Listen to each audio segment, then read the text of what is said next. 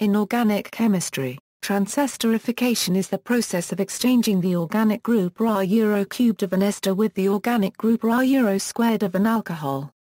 These reactions are often catalyzed by the addition of an acid or base catalyst. The reaction can also be accomplished with the help of enzymes, particularly lipases.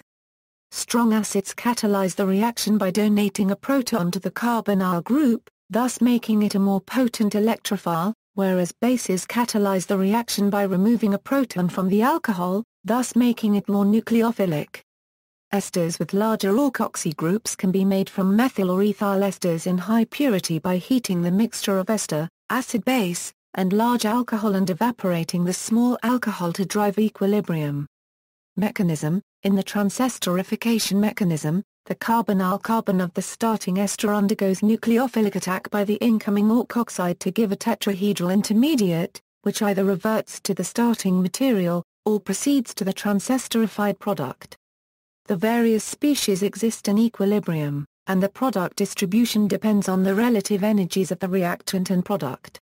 Applications: Polyester production The largest scale application of transesterification is in the synthesis of polyesters.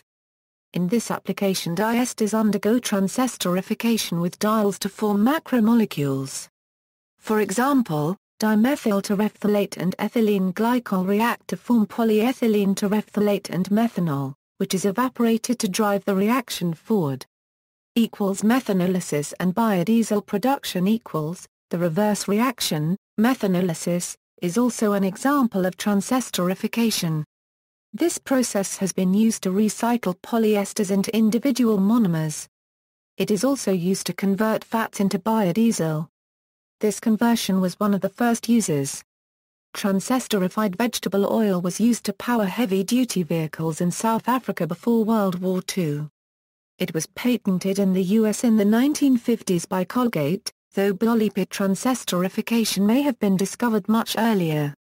In the 1940s, researchers were looking for a method to more readily produce glycerol, which was used to produce explosives for World War II. Many of the methods used today by producers and home brewers have their origin in the original 1940s research. Biolipid transesterification has also been recently shown by Japanese researchers to be possible using a supercritical methanol methodology, whereby high-temperature, high-pressure vessels are used to physically catalyze the biolipid methanol reaction into fatty acid methyl esters. High-pressure transesterification Base-catalyzed transesterification is characterized by a negative activation volume and therefore it proceeds faster under high-pressure conditions. It has been shown that uncatalyzed alkoholysis of sterically hindered esters proceeds rapidly at room temperature under 10 kbar pressure, giving quantitative yields. See also, biodiesel production, intraesterified fat, odor as catalyst, transalkylation, transamidification.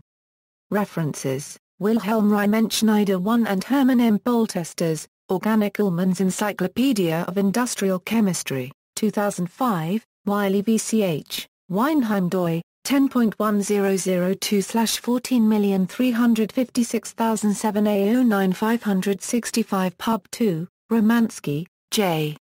Novak, P. Kosinski, K.